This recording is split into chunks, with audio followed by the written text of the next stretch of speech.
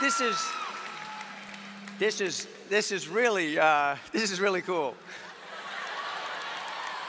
You know, just seeing all of you sing that Growing Pains theme song, it sort of threw me back 25 years. I wanted to run up here and just say, Mom, Dad, I was not sneaking out of the house to hang with Eddie and Boner on a school night. I was studying at the library. I knew how important grades are to my beloved parents, and I figured studying was far more important to my curfew. Perhaps I was wrong.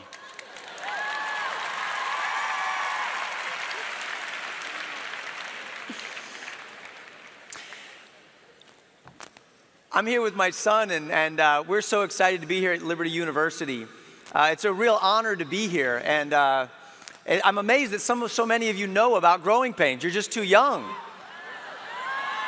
You guys are watching, I'm seeing the signs show me that smile, and I'm sorry, I can show you the smile, but I can't show you the curly mullet and the parachute pants anymore. Those are really bad fashions and hairstyles. I can't go there anymore.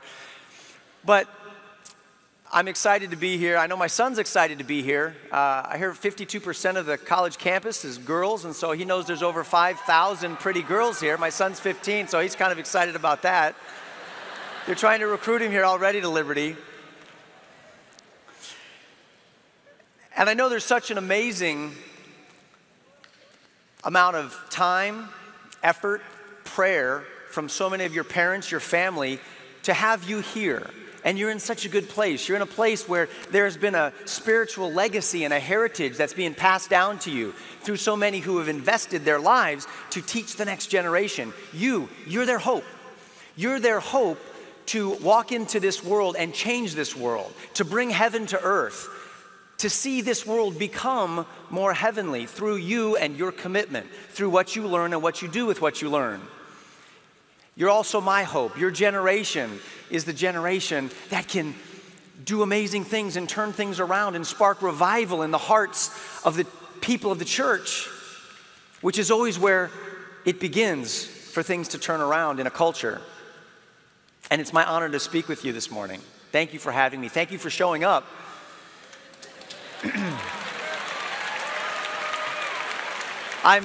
I know that I'm following in the footsteps of some great people.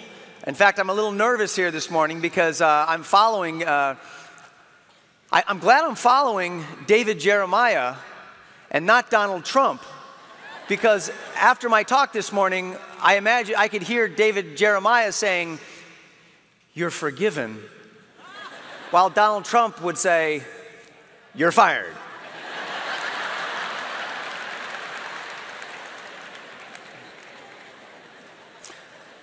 And if you had told me 20 years ago that I would be here speaking with you at a Christian university like Liberty, I would have told you you're crazy, because I was an atheist at the time. I grew up in a house where we didn't talk about God. I denied the existence of a creator, didn't go to church, and prided myself on the intellectual position that God did not exist. But I can tell you today that I can tell you very thankfully that I am a recovering atheist. I lost my faith in atheism about 20 years ago when someone took me to a church for the very first time. And I went to the front of this church, not because I wanted to find out more about God, but because I was so captured by the message that this preacher had preached from the pulpit.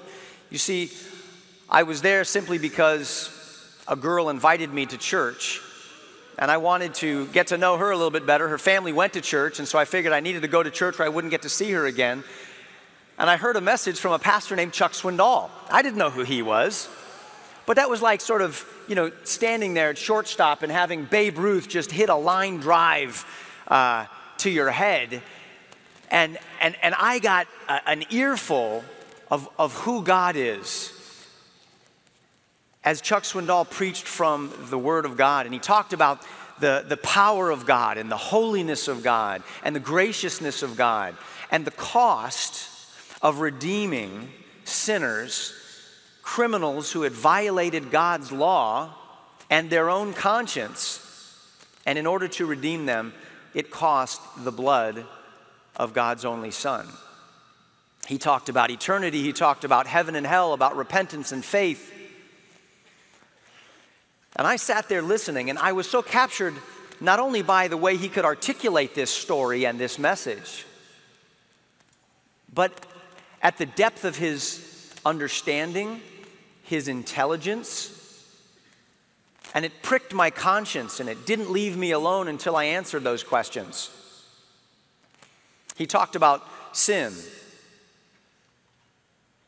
and how all of us needed a Savior. And that just didn't compute with me. I know many of you are here today because you grew up in Christian homes, and this is the next logical step, to go to a great Christian university and further your faith. Some of you may be here simply because your parents are hoping that you'll get a hold of some faith. Well, I would have been one of those. You see, I figured I didn't need a Savior. I didn't need any sort of imputed righteousness credited to my account from someone who died 2,000 years ago, because I thought I was a pretty good person. If you had asked anyone who knew me on the days of growing pains at 17, 18 years old, when I would have come to college, they would have told you, oh, what a nice guy, what a great guy. If he died today, he wouldn't end up in hell.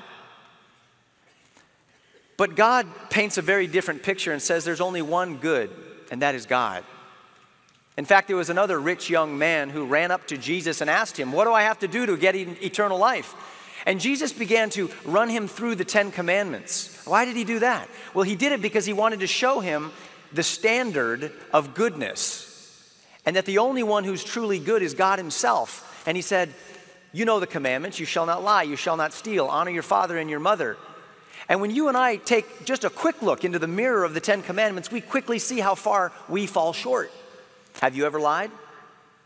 Of course you have. You'd be lying to say that you haven't lied, correct? Have you ever stolen anything, regardless of the value? If you reach into my wallet and pull out a $1 bill or a $100 bill, it's stealing either way. Have you ever taken something that doesn't belong to you and stolen it? And then think of this one. Jesus said, whoever looks with lust has already committed adultery with that person in their heart. God knows our secret, private thought life. We share that with him. A quick look at those commandments shows me, and I would venture to say that if you're honest, it shows you that you and I are self-admitted liars, thieves, and adulterers at heart. And that's only 3 of the 10 Commandments. We haven't even looked at the other 7. As an atheist, this concerned me. Because if there is a God who is perfect and holy and judges me by his standard of goodness, not my fans, and I'm not winning a popularity contest with the media in order to get the reward of heaven, but rather I need to meet the standards of the creator of heaven, and his standard is moral perfection, I fall short. And if he gives you and me justice, we wouldn't be headed for heaven. We'd be headed for God's place of punishment, which the Bible refers to as hell. That concerned me deeply because I know that I'm part of the ultimate statistic. 10 out of 10 people die. I can't get around it. It's an appointment that I will not be late for, and neither will you. Does that concern you? I don't know where you are with God, but I know where you are with the death ratio. It's at 100%, and you're a part of it. And when you stand before God, you too will fall just as short as I do. Maybe not as far, because I've broken 11 of the 10 Commandments. But I know you'll need God's forgiveness. And there's not a number of prayers, there is not a quantifiable amount of repentance or good deeds that you and I can do to bribe the just judge of the universe to let us off for our crimes. But God in his mercy, Pastor Swindoll said, paid the price to pardon you and me by sending his son to sacrifice his own life's blood after living a perfect life to pay the price for the crimes you and I committed against him. And then he rose from the grave and defeated death and ascended into heaven and sits at the right hand of the Father, ruling and reigning in session with the Trinity, defeating evil, offering forgiveness to all who will repent and put their faith in him. I thought that sounded like a really good deal. And so in my sports car at 17 years old on the side of Van Nuys Boulevard in Hollywood, California, I closed my eyes and I prayed for the very first time. I didn't know how to do it, was not taught how, but I closed my eyes and said, God, if you're there, I want to know. I want you to show me. If you're real, cut past all of the fake and phony religion. I don't want to be like those religious fruitcakes that I see on television. I don't want to be a fake. I'm an actor. I know how to pretend. I want to know the real thing. And would you please make me the man you created me to be? And the funny thing is, I knew that I had to come to God on His terms,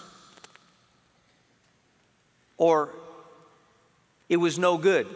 You see, my whole life as a Christian, as a celebrity rather, revolved around my terms.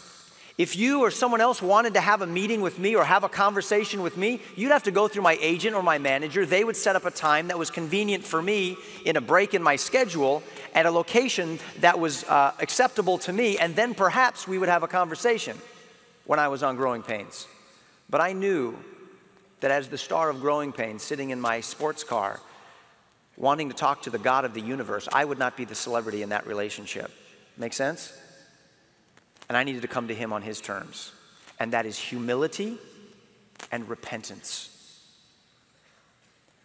And absolute trust and faith in Jesus Christ as my Lord, the ultimate authority, and my Savior, the one who would provide what I need.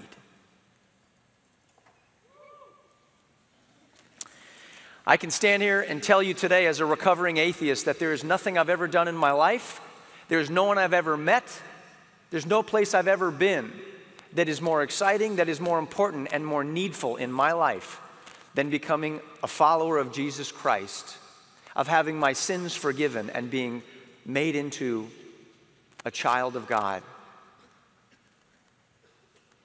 through faith in His Son. Since those days, I didn't know what would happen. I didn't know if suddenly I would lose my career, if becoming a Christian would blacklist me with the media, if I'd ever work again. But you know what? I'm so thankful for all the jobs I didn't get.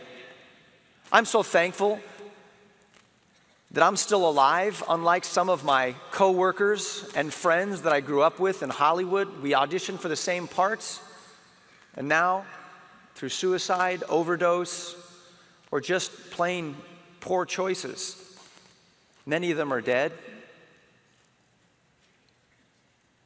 and just not doing well. And I thank God that God saved me from all of that and put me on a different path and gave me a different agenda to glorify Him and to bless all people. God's opened some amazing doors, and He's closed some amazing doors. The best door He opened, apart from salvation, is He opened the door for me to marry Mike Seaver's girlfriend. I don't know if you remember her, but oh, she was gorgeous. She's beautiful.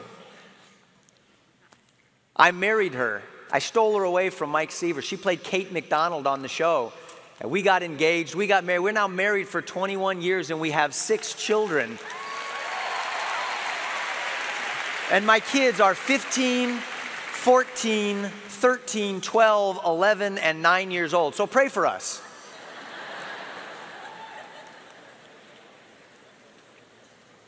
We're definitely looking for universities and colleges, and Liberty's pretty attractive right now. I also had the chance to be a part of a special movie called Fireproof. How many of you saw that? Fireproof is an exciting movie. I think marriage is important. How about you? I know many of you are hoping to meet your future bride or your future husband right here on the campus of Liberty University. I can't think of a better place to meet them. And I'm all for getting married young, early. I got married when I was 20 years old. Spend as much time with that woman as you can. As much time with that young man as you can. And let your marriage continue to grow and mature and develop and become better with time, like a fine wine, just becoming something so beautiful and intoxicating to the world around you as you release the fragrance of a gospel-centered, mutually loving and exclusive nature to your commitment and treasuring of one another. Fireproof was all about that. A man who was watching his marriage go up in flames, all the while rescuing burning buildings all around him. And it wasn't until his father stepped in and tried to help him save his marriage that he realized the problem was not his wife. His problem was his own selfish heart, and he needed to get that right with God first and then begin trying to win back the heart of his wife before she divorced him.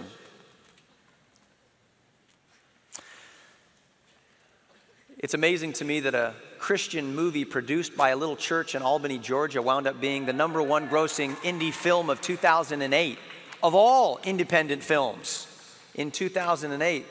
And it taught me a lesson. Marriage is still important.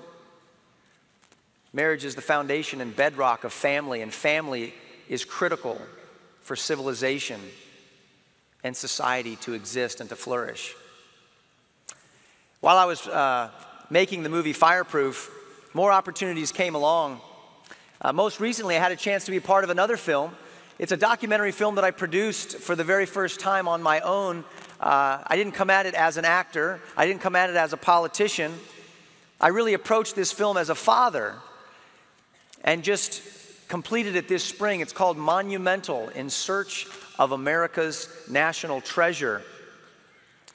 And while I was promoting that movie, I had a chance to go on a lot of national television and worldwide television programs. CNN, NBC, ABC, Fox, a lot of these programs. Some of you may have seen the interview that I did with Piers Morgan on CNN.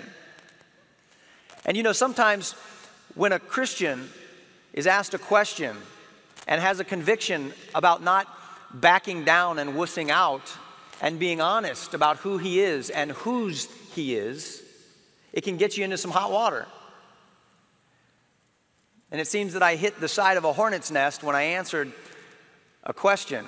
I don't know if any of you have seen those interviews, but hey, here's a tip.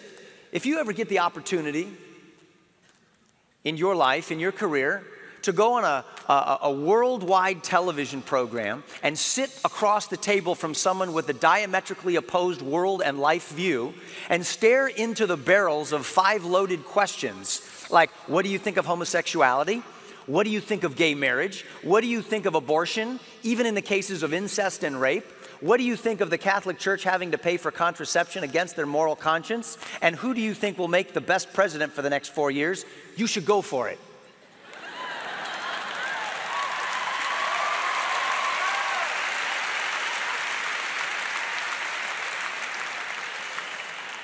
That'll get your heart racing. That'll get your blood pumping. What will you do? Will you try to change the subject?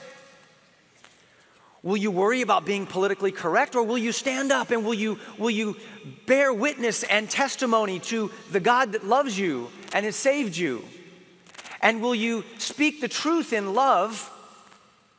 Because the truth is always love speech. It's not hate speech. The truth communicated with compassion, with a desire to see people in a right relationship with God, helped and healed and whole, is the most genuine form of love speech you can give to anyone. Am I right?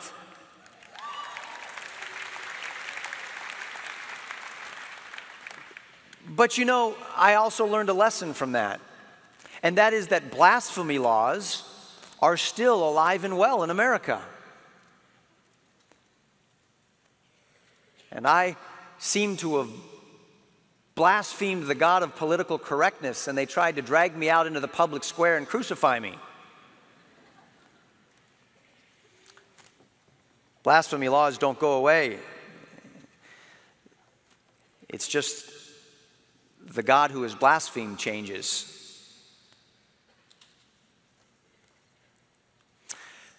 I made the movie Monumental because it was very important to me to see my kids walk into a world that was safe and blessed and healthy. You guys are young. I practically qualify for an old guy now. And I'm concerned about the world that you and my children are walking into.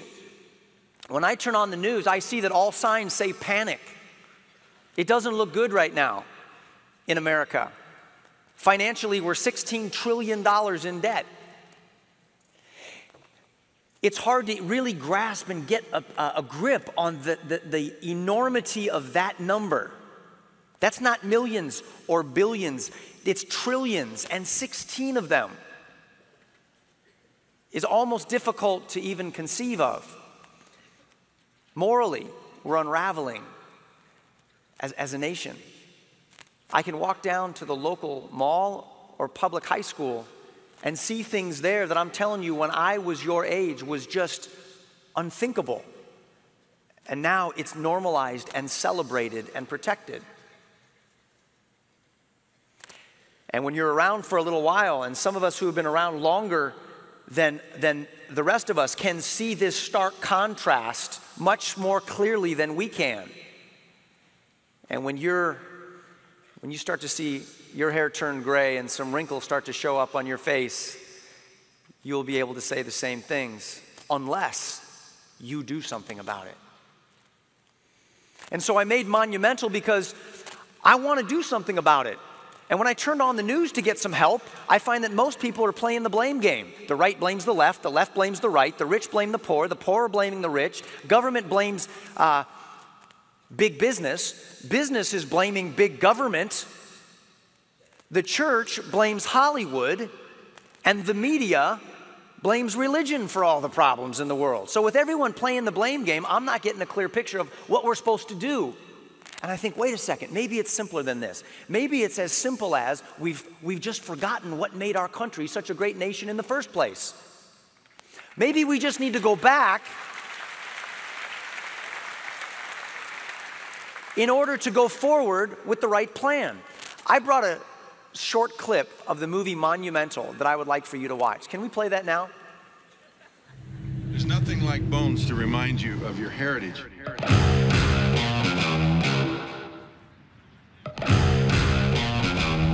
The set of ideas that is being implemented and advanced in this capital at this time is terribly frightening to people who are students of history.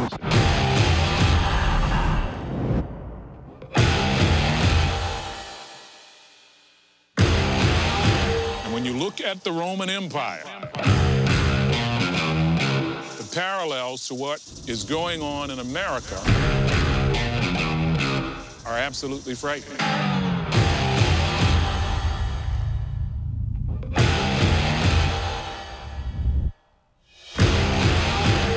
And the question is, are we going to go the right path ourselves, or are we going to continue down the wrong path that so many nations have fallen into? I can't save your soul. I can't promise forever.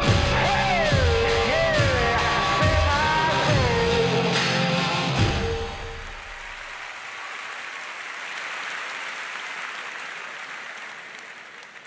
So my plan was change my name to Marty McFly, buy a DeLorean, and go back and talk to the men and women who built this country.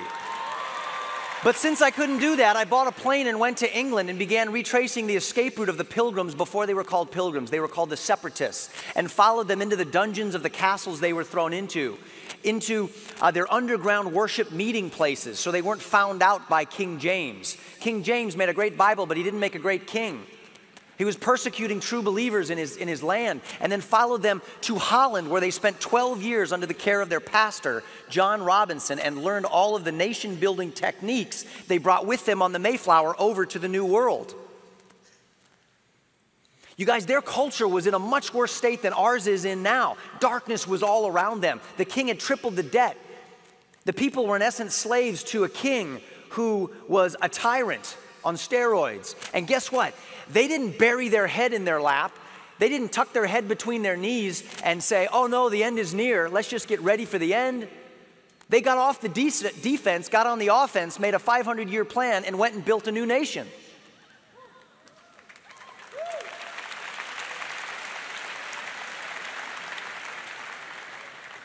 And they brought with them the principles that we've now become famous for, and the things that have made us so successful and prosperous. Things like limiting the powers of government, Right out of Isaiah, they have the principles of the three branches of government, electing our own leaders, representatives to represent us, not having a king at the top telling us what we have to do. And these will be men and women of character. The free enterprise system, religious and political freedom, freedom of speech. And you build a nation from the bottom up, not from the top down. It's from the inside out, beginning with a transformed heart.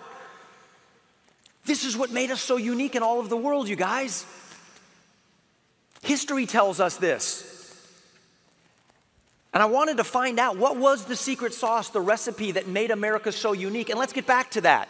And I was hoping that the forefathers had enough foresight as Christians to know that we would get off track one day, that we tend towards selfishness and greed and pride as human beings, and we will get off track. And I was wondering, did they think enough to leave us a reset button so we could get back to original factory settings if the hard drive ever got corrupted, if we ever needed a new operating system? How do we go back? And they did. They left it for us in the form of the largest granite monument in the United States of America, and it's sitting on top of a hill in Massachusetts, in Plymouth. And it's 81 feet tall, 180 tons of granite, making it the largest in the United States of America, and it spells out a biblical world and life view and our forefathers' strategy on how to build and sustain a free and just society under the Word of God. And no one's even heard of it. It's hidden behind a forest of trees in a residential area. And Monumental, the documentary, puts you in the footsteps of the pilgrims, and we land at that monument. And at the top, her name is Faith. She's pointing to heaven with a star on her forehead because the pilgrims believed that wisdom was necessary, and you get it from the one true God of heaven and earth and His Word, which she is holding in her left hand. It is the Geneva Bible, the first Bible complete in English with chapters, verses, and study notes that inspired our forefathers to build this new nation. And she is putting her foot on Plymouth Rock. She's supported by 4 smaller statues which represented the way our forefathers envisioned faith working out in the world. You see, faith was not just a personal thing to them. It wasn't about how do I save my soul and get my ticket to heaven. It was about building a world around you and heavenizing the earth through your faith. And it was expressed first through the smaller statue in the one left corner called morality. And morality is sitting there with the 10 Commandments in one hand and the scroll of Revelation in the other hand. This is a state government monument. To her right is the prophet Moses. To her left, inscribed in granite, is the evangelist penning the Gospels, because they believed true morality was not imposed on the outside by a king or a government, or even from your parents. It had to begin internally through the gospel, which transforms the heart. When you repent and trust in Christ, you're made into a new creature, forgiven, accepted, and loved by God. And now you're empowered to love the things God loves. And you want to do what's right.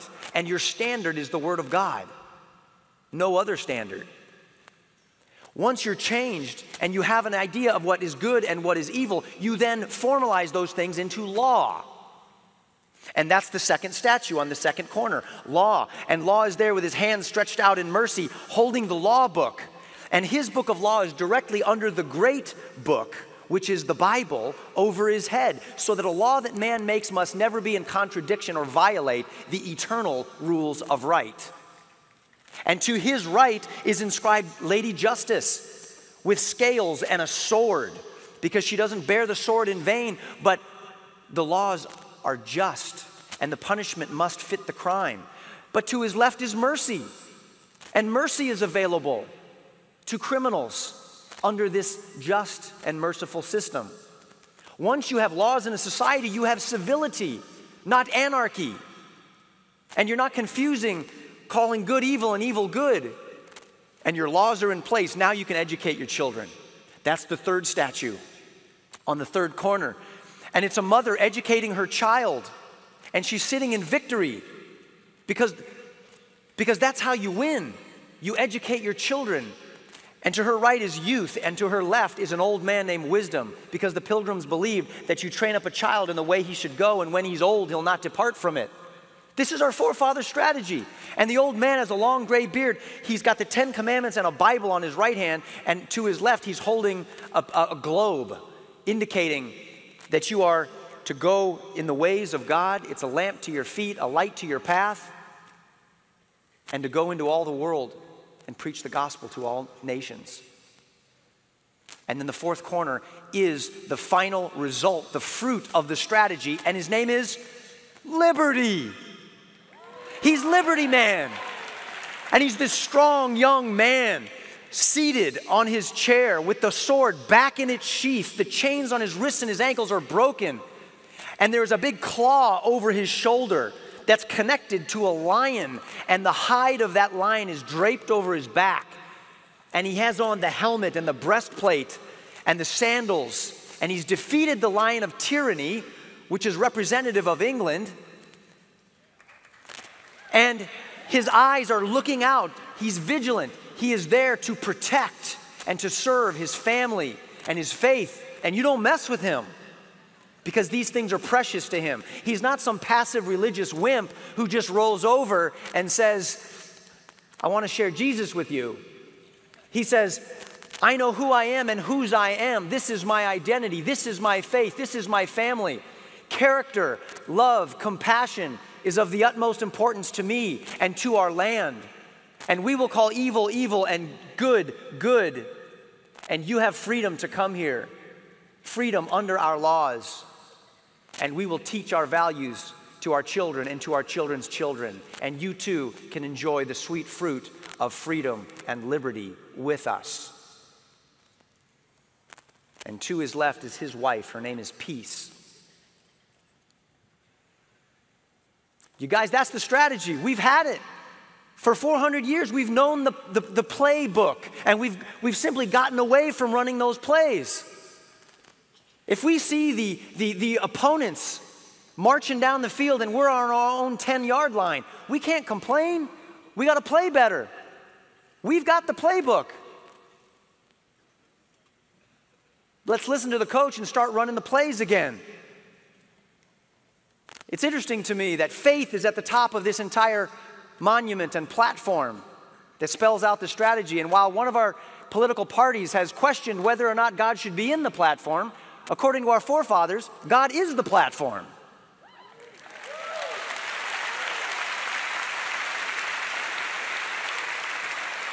You are the hope of our generation. You are the hope through your faith in Christ, working in partnership with God. Live out your faith and heavenize the earth. God bless you.